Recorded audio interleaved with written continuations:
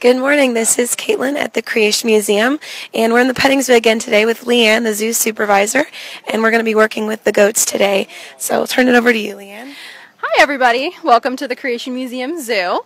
So a lot of you probably have seen videos or pictures or even come and visited and have seen our baby pygmy goats. So today I thought we'd kind of show off our little boys. We've started doing positive reinforcement training with them, target training. So I thought we'd show off kind of some of the cool things we've been working on with them. So when we do all the training we do here at the Creation Museum is a positive reinforcement. So basically, we ask the animal to do something, and then once they do it, they get rewarded with either a treat, or sometimes it can be scratches or some sort of other reward. It's pretty much just depends on the animal. Whatever that motivates them the most is what we will use. So with our baby pygmy goats, we started just introducing the target sticks to them. So you can see we have these sticks that have tennis balls on the end of them. So what we do is we ask them to touch the end of the stick with their nose, and then once they do that, they get rewarded.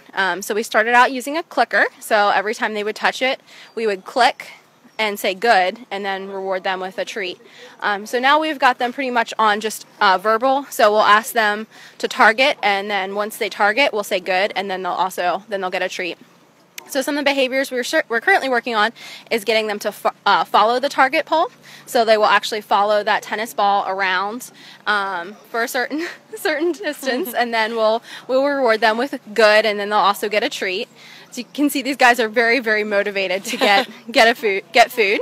We're also teaching them to place or station. So we've got this gray box over here that we have them climb up on. We tell them to station or place, and they'll jump up on there. So this is actually very helpful for us because we have a scale that's also gray. So we use that we're using this to be able to get them to just go on a scale for us so we can keep a good track of their weights. So we try to weigh, especially a lot of our smaller animals, we try to weigh them fairly frequently because if there's a change in weight, a decrease or an increase, that helps us modify their diet to give them what they need. It also can help us identify health issues and things earlier. So a lot of the behaviors we're going to be teaching these guys are for health, for maintenance as well. I'm working on them, getting them to just pick up their feet when I ask them to. So for hoof trims and just checking their feet, it's a lot less stressful for them than having to try to physically restrain them and then pick up their feet. So Edmund over there and Tim, they're quite the team. He works really well for Tim. He doesn't work so well for everybody else. Just like, your dogs and cats kind of have a favorite person, our goats also have favorite people. So Tim and Edmund are quite the little team. Then Scotty over here, she has Tumnus. He's the one with the red collar and the red target stick. So we try to keep everything the same color, mostly for us zookeepers, so we know whose things are who. And then Heather over here has Peter, and he is the blue one. So these guys were named after characters in Narnia. We had a naming contest earlier this spring when we acquired these guys to name them. So they've been a big hit this summer. We've had them here in our petting area periodically. Since they're still babies, we're kind of limiting the amount of time they're out here because we don't want them to get tired or also get too much food as well. We're currently working on, with these guys, getting them not to jump up when people feed them. So right now we're asking our guests to just feed them outside of the fence of the petting area, and then they can come in and we have some brushes that you can brush the goats with, which they all really, really enjoy a lot. So these guys are all pygmy goats. Pygmy goats typically can get anywhere from 35 to 60 pounds depending on what size their mom and dad were. Right now these guys are all about 35 pounds. We just weighed them last week, and Edmund is actually the heaviest. He's about 34.5 pounds. Peter is about 33, and Tumnus is our lightweight. He's like 32 right now. So these guys are definitely a hit with the kids, and they're one of our zookeeper favorites as well. They're just really smart little guys. They love to come over and just snuggle with you, say hi. They're just a huge, huge hit here at the museum. We'll see if Heather, can you get Peter to station up on the target? Well, or Edmund can do it. Good boy. So yeah, this is this is just the start of what we're going to do with them. Since they're so young and they're so motivated to learn, we're going to be able to teach them a lot of things. My hope is to get them trained to the point where we can actually have kids help us train them and have them follow kids around and let kids kind of learn and see how we do training here at the museum. So we're going to probably be working with them over the rest of the fall and the winter to get some behaviors down, like the following and station. I'm going to try to teach them to weave through some traffic cones here in a couple weeks once we get the rest of these behaviors down. So training like this is just really helpful for the animals. It gives them something to do, makes them use their brains a little bit. You know, here at the Creation Museum, they've got the easy life. They have all the food, all the water they need. They've got a nice comfy place to sleep. So it's really important to give them things to do so they don't get bored, because when animals get bored, it's not good for them. They can exhibit negative behaviors and just not be happy, not have happy lives. So using training like this is just one of the many ways we use enrichment. It's a type of enrichment that just makes them use their brains.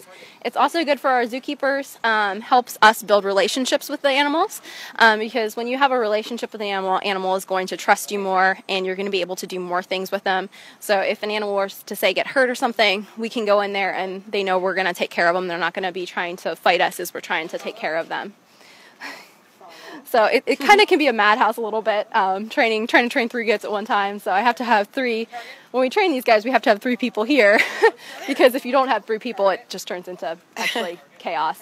Right now is organized chaos. But you can just see how much fun they're having and my keepers are having. And we're trying to do this a couple times during the afternoon as well. We'll come over here and work with them so guests can kind of see what they're capable of, and you can just see kind of what we do with some of our animals here. Now you might notice the two other pygmy goats in here with the babies. This is Bindi and Lick Lick. This is Lick Lick here. She's got the blue collar on. And then her twin sister, Bindi, is over there. She's got a red collar. So these guys have been a favorite of guests for quite a while. These guys have been here for 8 years. They are some of the zoo originals. They were babies when the petting zoo first opened. So this week is actually their last full week here. They are going to be going into goat retirement the end of this week. They're going to live one of our staff members' homes that has a donkey and 2 sheep. So these girls are going to go and enjoy grass and just being out in the pasture and just having fun with their daughter over there. So of course they're getting a little bit older, and just like we start having aches and showing signs of age because we live in a fallen world, these ladies have definitely put in their time, and they're starting to show their age a little bit. So we really, here at the Creation Museum, we really want to take care of our animals to the best of our abilities. So we really feel it's in their best interest to retire and spend their golden years out in a pasture just enjoying life, living life to its fullest. So Saturday will be your last day to come and pet and love on Bindi and Lick Lick, and then they're going to go to their new home where they will be definitely loved and cared for, and they'll have it good. So since we've done quite a bit of training so far with these guys, getting them to do some stuff, we're actually going to do some painting with Peter, Edmund, and Tumnus. So pretty much all of our animals here are trained in some way to paint. Once again, it's another one of those behaviors that enriches their lives. And Peter is over here thinking he's a little mountain goat. Enriches their lives, and it builds a relationship between them and our keepers, which is very important. So I'm going to go over and grab our paper and our paints. We're going to have them each paint based on their color. So we're going to do red, green, and blue. Those are the 3 colors we're going to work on today. So I'm going to go over and grab our paper and grab some paint. If you have any questions for Leanne about the goats or anything here at the petting zoo, feel free to leave those in the comments below and we'll try to answer them. Tumnus here is one of our best painters.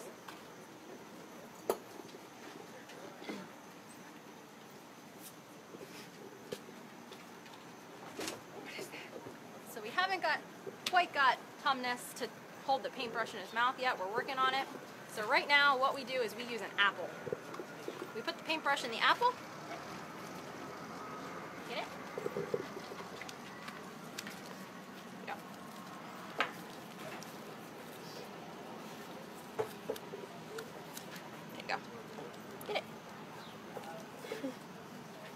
he really, really enjoys this. He's probably the best out of the three of painting. He's kind of like the quiet one. So just like each of your dogs have different, kind of personalities. Goats are the same way. Okay, hold on, Tumnus. Hang on, back. Goats have their own unique characteristics. So Tumnus here, he's kind of the quiet, just chill one. He doesn't get excited about a whole lot of stuff. He's always been the snuggle buddy. From the time we got him when he was a baby, he would just come up and curl up on your lap and go to sleep when we're bottle feeding him. So we were kind of surprised that he took to painting as well as he did.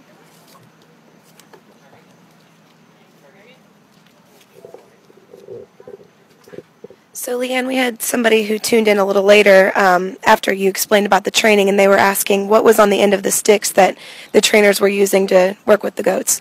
Yes, so you can get target. They're called target sticks or target poles. So they're basically a stick with something on the end for them to target. I make my own, so I actually just use a dowel rod and a tennis ball. That's what I use for my target poles. That way they're pretty cheap, so if one gets broken or damaged, I can replace it pretty easily. I used to like to use a bright color tennis ball. A lot of animals are colorblind, so it just helps them be able to see it a little bit better. So with these guys, we just like to keep with the color theme of their collars, just because it makes it easier for zookeepers to know which target pole goes to which goat. But they would really target any of the poles if you would ask them to. Okay, very good, bud. So that's Tumnus's artwork. So we'll get one of the other goats over here. Who wants to be next? Come on. Our other pygmy girls here are like, hey, what about us? We're being good too.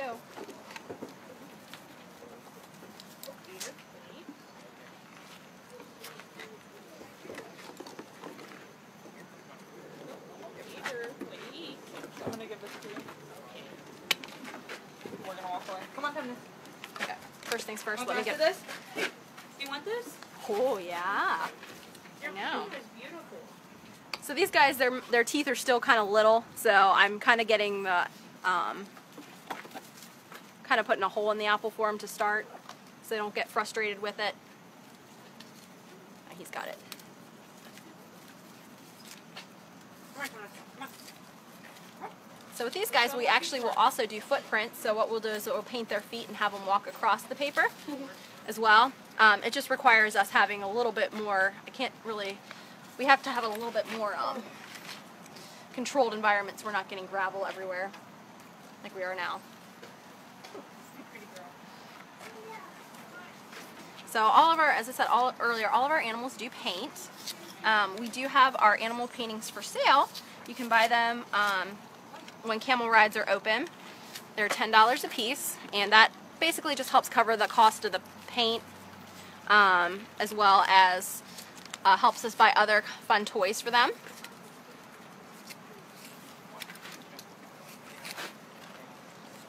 So Peter here, he's definitely the boss of the three of them. He is the herd leader, if you could say. He's very sneaky, but he's also very smart. He picked up training and painting very quickly. He probably picked up the target training I just got paint on your face, didn't I? The quickest. Now, if you're worried about this paint, this is just a non-toxic finger kids type paint. So kids paint with it, all our animals paint with it. So if they ingest a little bit of it, it's just fine. Won't hurt them at all, because that is a concern. When we started painting with them, we wanted to make sure we researched our paint out, made sure it was going to be safe for the animals, wasn't going to cause any harm to them if it got on their skin, or as I said, if they ingest it. Okay, good job, bud. You're eating the paintbrush. Okay, now for the last painter. Here, that's here. Follow. Peter. Peter. Peter, follow. Edmund's like, but there's apples. Get in a second.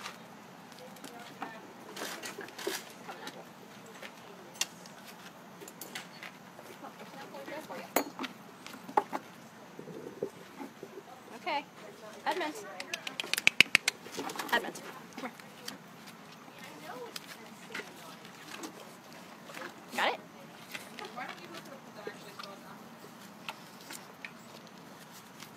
Edmund is definitely our troublemaker. He is, he will be the one that you're just like, why did you just do that? He's actually locked me in our aviary over here several times. So what happens he'll be playing with the latches and he'll latch it while I'm inside. And then I've got to call somebody to come and let me out. Usually I'm yelling at Tim over here because we call him Tim's goat. So I'm like, Tim, your goat locked me in again. I think I would learn. He just really likes headbutting things, so that just is why I end up getting locked in places. Okay. So when we first started, Tumnus and Peter weren't too sure about this whole painting thing. Or not, sorry, Edmund and Peter weren't. Tumnus was the one that took to it right away. But now they all really like it, so they see us coming with paper and a paintbrush, and they're like, oh yeah, we're going to get treats. So it's fun for them. Really enjoy it a lot. Hold on. I gotta get more. You're going through our paint here. Good job, bud. So eventually I hope to have them just hold the paintbrush in their mouth, but we'll see. They may decide, oh, we just want to eat the paintbrush, so. Might not be an option, but as I said, we'll see. So another one of our sheep, Midnight, she's a Shetland sheep. She's actually a really, really good painter as well. We'll bring the stuff out and she'll just stand there. She'll just stand there and paint with us for really long periods of time. She loves it. Our camels really love painting as well, especially CJ. He gets really excited about it, though he does sometimes try to eat the paper as well. So he just gets excited that he's got something cool to do. Our miniature donkey Ella is probably our best artist here. She just really, really loves painting. You bring out the painting stuff, and even if it's not her day to paint, she'll be at the fence begging to go out and do her thing. Well, that was a nice one. Good job. Do they all paint using the apples? So it just depends on the animal. So with the goats in particular, we use apples or carrots, so they'll chew on the apple or carrot, and there's a paintbrush in the apple or carrot. With our camels, we actually will put paint on their lips, and then we'll have them touch the paper with their lips. Their lips are very flexible, so they'll leave really pretty whisker marks across the paper. Our donkey paints, she actually holds a paintbrush in her mouth, so we have her grab the paintbrush, and then she'll actually touch the paper and brush across the paper. Our cow Norman, he actually will paint his nose, and then we'll have him touch the paper. Our coatis, they'll actually grab onto the end of the paintbrush through the wire, and then they'll touch it, either move it around with their mouths or their paws, and they'll kind of paint that way. So each animal has a slightly different way of painting. We just kind of go off their natural behavior, things that they're going to do naturally, and kind of use that to develop the painting behavior. So with goats, it's eating things. So it's easiest to put the brush in a carrot or apple, and then they'll eat the carrot or apple and move it around and paint with it. And so with these guys, we also do hoof prints occasionally, which is, once again, it's a good training for them to pick up their feet for us. So we'll just kind of pick up their foot like that, paint it, and then have them sit it down. So each animal is unique in the way it paints. What are some other forms of enrichment that you do with the goats? The goats are actually really fun to do enrichment with because they're very, very curious animals. One of my favorites is I actually made a bamboo wind chime. So our grounds department, every time we have a storm or something, some bamboo will fall down. So we will get the bamboo, and pretty much all of our animals enjoy eating the bamboo, playing with the bamboo. So one time after they had stripped all the leaves off the bamboo, I took a couple pieces and drilled some holes in them and basically made a wind chime. And then I hung it up in with the goats, and the goats had a lot of fun just running their heads through it, headbutting it. So they were making some goat music with the wind chime. We will also do we do a lot of food enrichment with them. So as I was saying about the bamboo, we'll hang bamboo or other tree branches, which we call browse. We'll hang that up for them, and the goats and sheep will strip the leaves and sometimes even the bark off of them as well. Goats tend to be an animal that does a lot of browsing, so that means they eat more of bushy or tree type material as opposed to grazing, which is why they're great for clearing really brushy grown up areas. They really like that type of food. So browse is a really important part of their diet. A lot of times I'll try to tie it up and make it so they've got to like stand up on something else to kind of reach it. So just use those natural behaviors of climbing to get things. And then we also, of course, do our popsicles, our infamous frozen popsicles for them.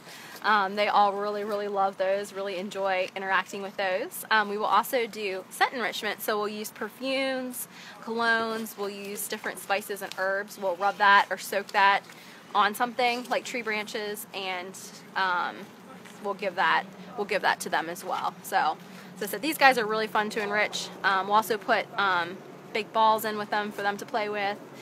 So they're really fun to do things with.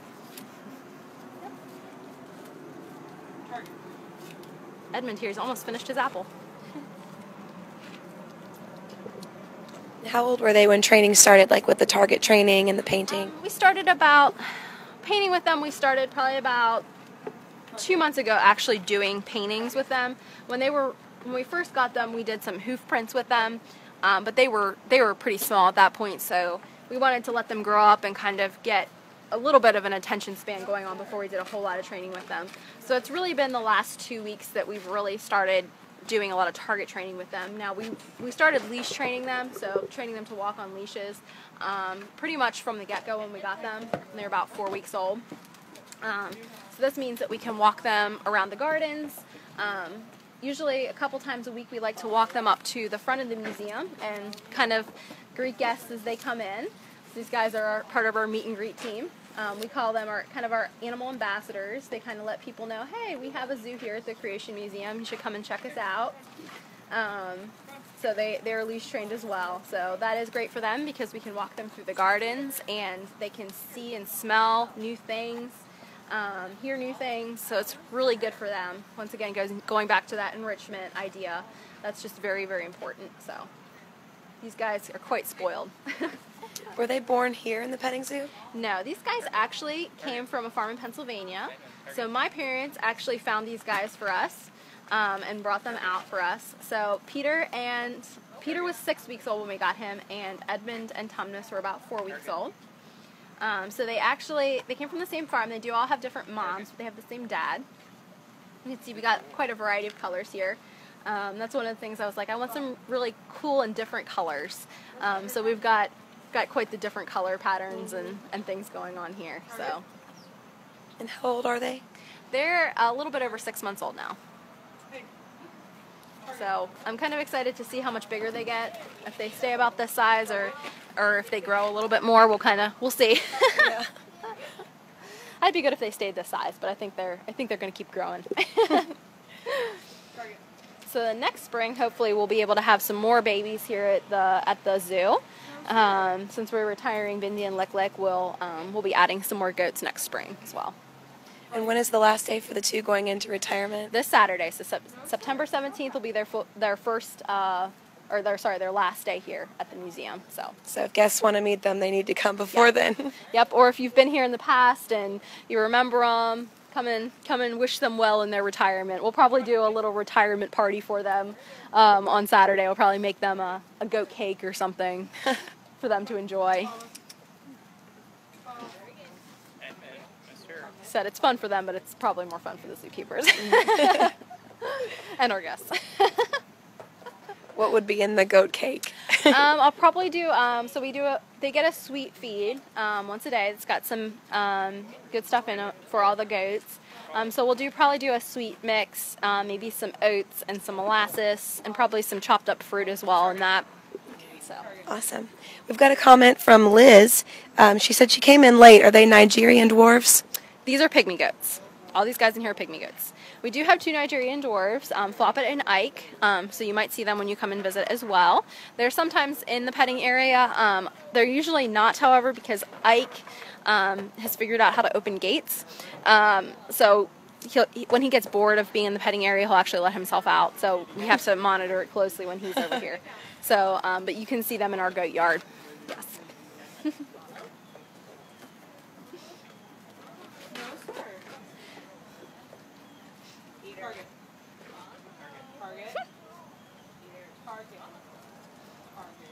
I think Peter is saying, I like being on top of this. You want that? Oh no, Edmund was chewing on that. There you go. No, do not jump. So as you can see, organized chaos is what I call this. And how often did you say you do this? I've been trying to do it several times a week where we bring them out in here and do some training with them. So especially if you come out in the afternoon, you might see one of us, or you might see a couple of zookeepers in our petting area working with them. And the only thing we ask of guests is, if we are in here target training them, don't be trying to feed them, that sort of thing, because we are trying to get them to focus and engage with us. You want that? Yes, yes. So yeah, definitely come out and visit our goats here at the Creation Museum Zoo. They love having guests. They love interacting with, they love interacting with kids and adults alike, and getting brushed and loved on and getting fed. Yeah, right, Lick Lick? You love getting fed. Yeah, you do. You do. And you also have to go check out the Ararat Ridge Zoo at Ark Encounter. They have a petting area where they have 21 goats. So quite a bit more than we have here. They do have more room over there. So go over and check out their goats too, because they've got some really awesome breeds of goats over there. A little bit different breeds than we have here at the Creation Museum Zoo. So make sure you check out both the petting zoo at Ark Encounter, and then also come here to the Creation Museum Zoo as well. Thank you so much for tuning in. Like Leanne said, we hope to see you here and visit the animals and Ararat Ridge Zoo at the Ark Encounter as well. So hope to see you next time.